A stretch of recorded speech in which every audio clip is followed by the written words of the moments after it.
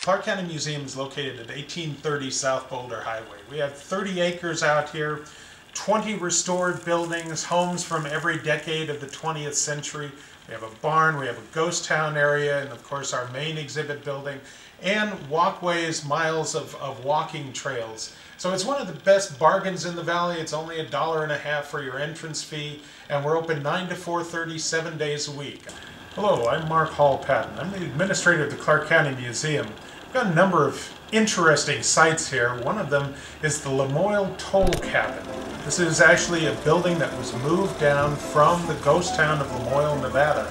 And it was used originally as sort of a side cabin along the road. If you needed to use it and you needed to stay there, you could. Now back in the 1960s, there was a fellow named Dovey Dot who liked to collect buildings. So he went into this little ghost town, picked up this building, put it on his truck, and drove it all the way down here where it was used in the old last frontier village.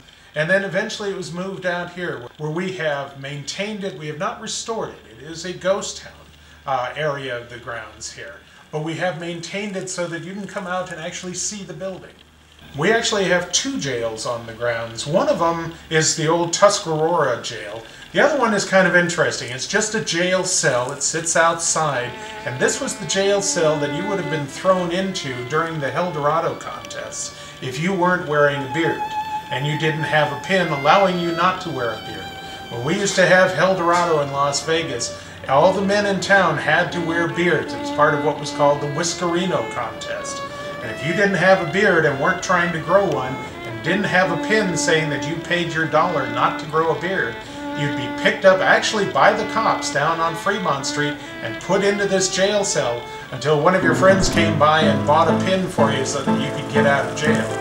We have that jail cell out here. You can still see it. And we're open 9 to 4:30, 7 days a week. I hope you'll come down and see us.